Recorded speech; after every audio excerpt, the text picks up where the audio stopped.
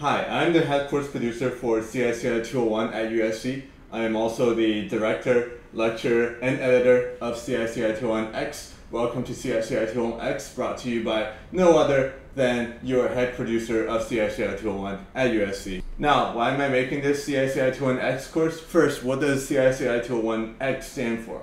What does the X mean? X stands for experimental. So this is an experimental course made by me, your head CP of CSCI201 without an X. Now, before we get into the coding session, I want to give you a brief walkthrough and introduction of CSCI201-X and CSCI201 without an X at USC. Now, here we go. Let's get started. Now, first of all, welcome.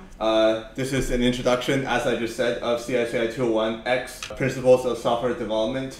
Now, this introduction is split into three parts. First, I'm going to tell you something about myself. Second, I'm going to walk you through the expectations of this CSCI201-X course, as well as the CSCI201 without an X course at USC. And third, I'm going to walk you through some important points in the syllabus of CSCI201 without an X at USC.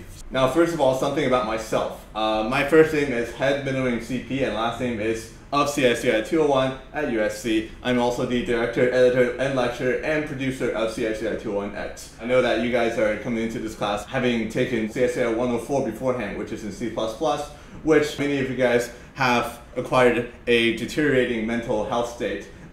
Coming out of this CSCI201-X course, what you can expect that you will achieve is that you will have the equivalent knowledge in Java compared to your C++ knowledge from 104, and you're going to be able to build simple websites with Java as the backend.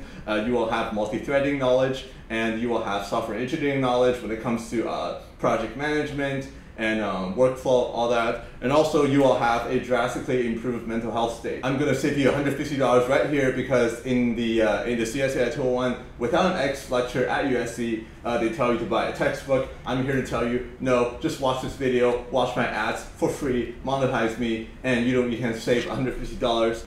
And the syllabus for CSCI201, the regular course, a few key things you need to know. First of all, there are no late dates when it comes to CSCI201. Unless the professor emails you about some late dates or extensions, you're not going to get any. So if you turn it in at 12:01 a.m. of the next day, you get a 0. But the good news is you're usually given plenty of time to finish the assignments. As long as you don't start at the last minute, you should be totally fine. Now, the second thing is all the CP and TA team have office hours from 10 a.m. to 8 p.m. from Monday to Saturday, so you can just walk into Cell 101 and find us, ask us questions about the homework, the course, whatever. Now, the third point is you have to attend the labs because the lab assignments are graded by the end of the day, and unless you have a valid excuse or some other conflicts and you talk to the professor first, you cannot go to any other section. Go to your own section, make life easier for everyone as well as your head CP. And the fourth point, obviously, it's so obvious, but I still have to tell you, do not cheat, because we run it through MOS, we run it through Turnitin, so don't think that you can copy someone else's homework, change a few variables, and call it a day.